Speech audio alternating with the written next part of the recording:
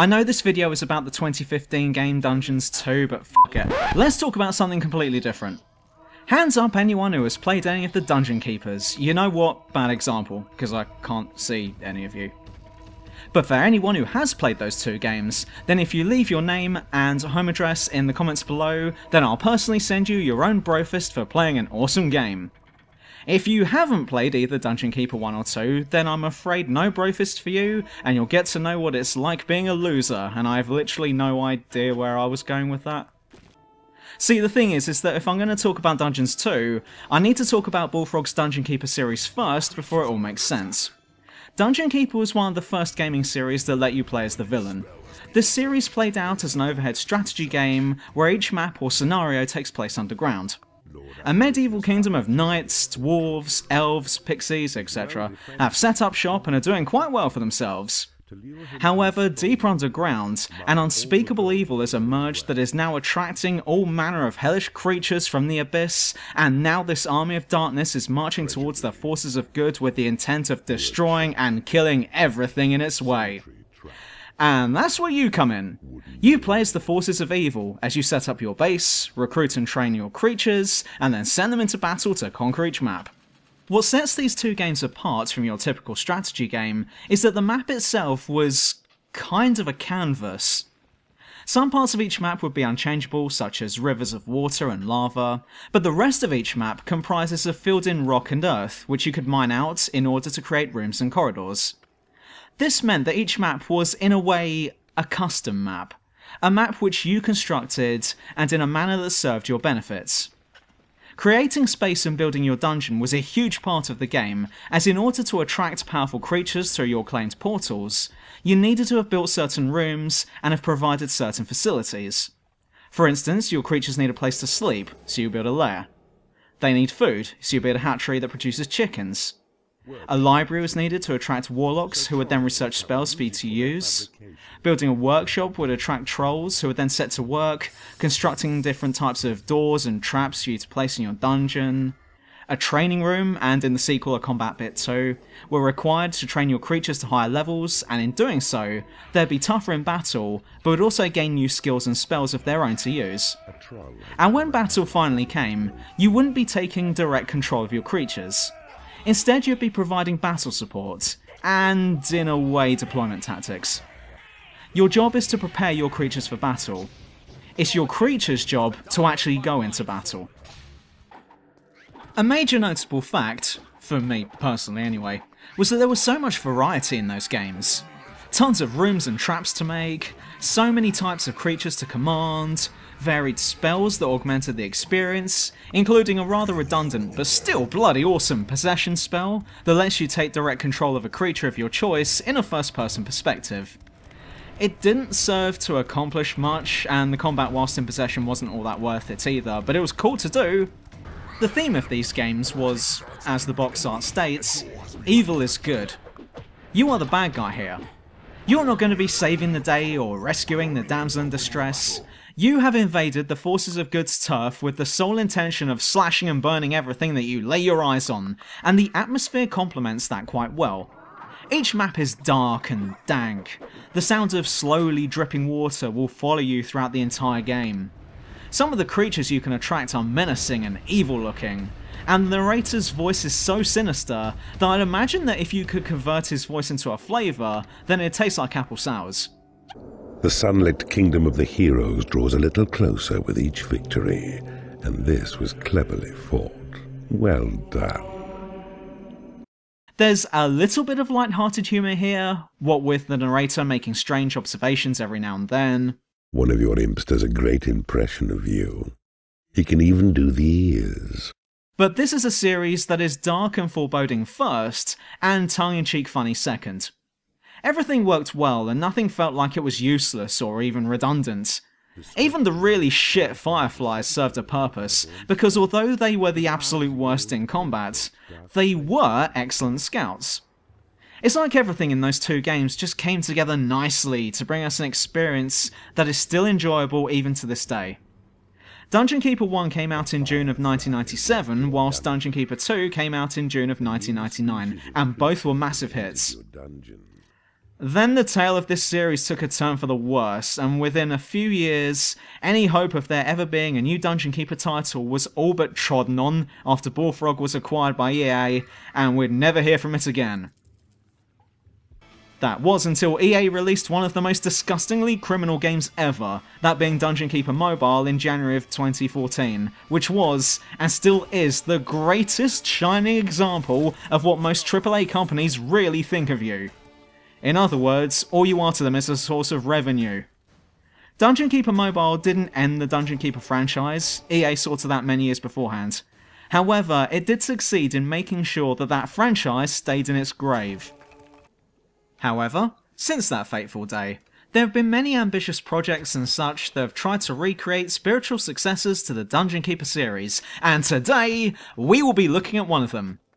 This series, entitled simply as Dungeons, was first launched in 2011, where it tried to be a little bit different, presumably because it wanted to be recognised as its own thing before going, "F*** it, we've changed our minds, we want to be Dungeon Keeper after all," in 2015 with Dungeons 2.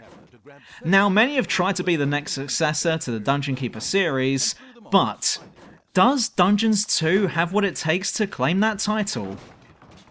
No. No, it doesn't. Shit, should have waited till the end before saying that part.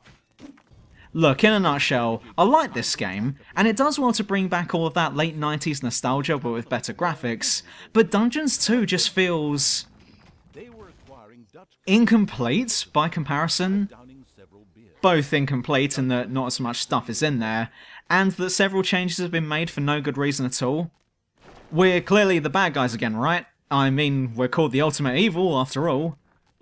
Well, you say that, but the plot is focused around the heroes of the surface venturing down into our turf and killing all of us. So, that means that we're the ones under attack here. We're now the underdog. So that means we're not the bad guys anymore. Well, that's a big part of Dungeon Keeper thrown out the window from the get-go. So what else is missing? Okay, let me level with you here. What Dungeons 2 lacks in some areas, it makes up for in others. But let's focus on the for fuck's sake why, before moving on to the time to backpedal with some positives. First of all, compared to what it's clearly trying to be, Dungeons 2 doesn't hold much content, or even a candle to its predecessor if I'm honest with you. There aren't that many levels, there aren't that many rooms, the number of traps and doors you can create have been vastly reduced. Training isn't really a thing anymore, and if you take Dungeon Keeper 2 for example, you could recruit, including imps, 14 different types of creatures, and all of them were vastly different from one another. In Dungeons 2, including imps, or snots or servants, whatever, there were 5. Sure, there were 2 factions, both with different creatures, but each creature on one team had an identical counterpart on the other. Snots and servants did the same thing, trolls and fire demons practically did the same thing. Each team had some slight differences, sure, but for the most part they're exactly the same, just with different textures. You could upgrade or evolve each creature to make them better, which the devs seem to think of as a new creature type, but I just see it in the same way as evolving a Pokemon. It's the same creature, only now it doesn't suck as much. And to make matters even worse, despite most of the good creatures being completely removed from the game, i.e. Bile Demons, Dark Angels, Dragons, and the Horned Reaper, Dungeons 2 had the audacity to talk about recruiting vampires as a possible creature, but then never actually allowed you to do it. In the Dungeon Keeper series, if you built a graveyard and then filled it with the bodies of fallen creatures and heroes alike, you could create a vampire which not only was tough to kill, but would also resurrect every time after being killed in battle, though there were a few ways to put them down permanently. The vampire in previous games was excellent, and was a reward for investing a lot of time and money into your dungeon. Dungeons 2 didn't include it, which was a shame on its own, but I took it as a slap in the face that this game talks about how to raise vampires here, but then never actually lets you do it. Or did I miss something in this game and now I'm making myself look stupid? Hang on, I'm gonna Google this. Nope, no vampires, I was right. Another thing that kind of grated on my nerves like a cheese grater on my nerves was the overworld campaign map. Unlike its old man, Dungeons 2 had several maps you could switch to whenever needed. Your dungeon is located in the dungeon map, but in addition, you also have the overworld map, and in some cases, a couple of smaller rival dungeon maps. Your dungeon map is where all the good stuff happens, such as creating your dungeon and making shit happen, and it played out almost exactly like you'd expect from a Dungeon Keeper game. The overworld map, however, suddenly takes away almost everything that was fun in the dungeon map, and turns the game into a mediocre version of Age of Empires, but without the building or trade. Once you have your professional squad of oppressed creatures, you can send them to the surface, highlight them, and then click where to move and where to attack. And that's it. Overworld done! And the overworld is where all of your story missions take place. There's no fun to be had up there, it's just completely dull. I got all of my fun back at my own dungeon, but the game forces you to abandon it in order to progress the story. Which was shit, by the way. Now, the devs of Dungeons 2 couldn't seem to get the guy who narrated the original Dungeon Keepers, mainly because he'd already been snagged for a different Dungeon Keeper spin-off, so I was thinking who would be the best to fill his role then. Naturally, I thought the guy who narrated the Stanley Parable would probably be the best choice, and hey presto, that's who we have narrating this game. For the most part, he does a good job, in the sense that he manages to deliver decent humour, and gives the player grief for not completing objectives quick enough. There are even shoutouts to the Stanley Parable here. Stanley was wondering whether he should return to his desk. Sorry, I'm in the wrong script. As well as taking a moment to hurl shit at Dungeon Keeper Mobile. However, there are times when the humour just falls flat, and I realise that that's not the narrator's fault. It's in the writing, but to give you an example, the entire level that parodies Game of Thrones was so unbelievably unfunny that it almost had me banging my head against my desk. They couldn't use the character names from the show, so I had to come up with other ones just to make up for it, such as Middle Finger instead of Little Finger, and Jon Tron Snow instead of Jon Snow. I wonder if they got his permission before using it. I know I didn't. But despite the humour here working 9 times out of 10, I did feel that there was a bit too much of it, and that does have a knock-on effect when it comes to atmosphere. As I said before, Dungeon Keeper was dark first and humorous second. Dungeons 2 is clearly the other way around, and it seems to have lost a lot of potential atmosphere in doing so. Dungeon Keeper felt like we were a dark presence that was constantly scheming and spreading throughout the map, only stopping every once in a while to have a little giggle about something. Dungeon 2's reversed atmosphere makes it feel like we're less of a force of evil and more like a travelling circus. We're going to try to be funny for most of it, but there's something at the back of your mind telling you that there's something darker going on behind closed doors. But as said previously, what this game lacks, it makes up for in other areas, so please excuse me while I start backpedaling. Despite not having as many rooms as in Dungeon Keeper, what Dungeons 2 does with its rooms is that it makes them more functional. In the 2 Dungeon Keepers, you construct a room and then you don't really have to worry about them ever again after that. However, Dungeons 2 adds in several micromanagement levels to their rooms, which I personally thought was a welcome surprise. Let me give you an example. The hatchery from the original games has been replaced. If playing as the Horde, you get to build breweries instead. Don't ask me about what the hatchery's equivalent is if you play as the demons, because it fucking sucks.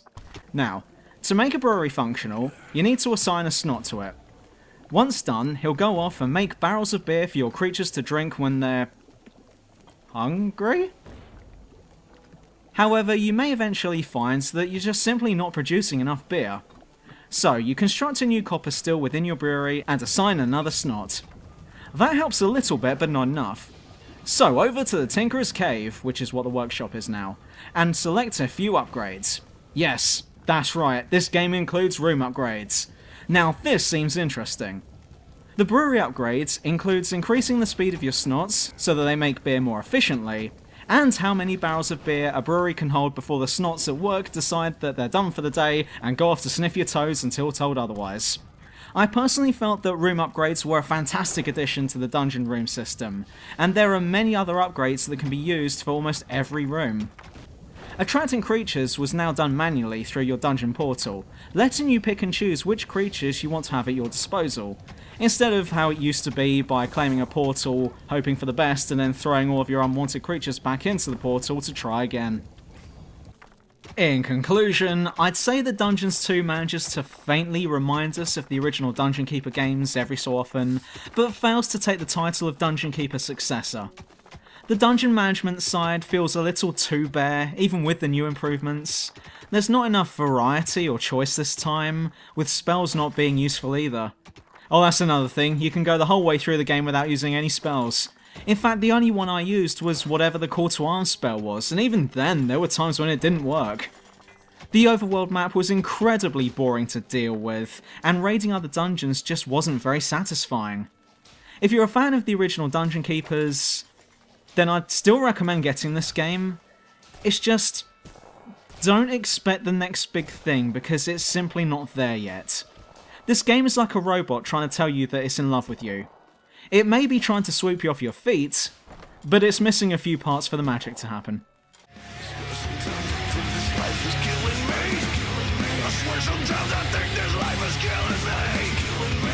Sometimes I think this life is killing me.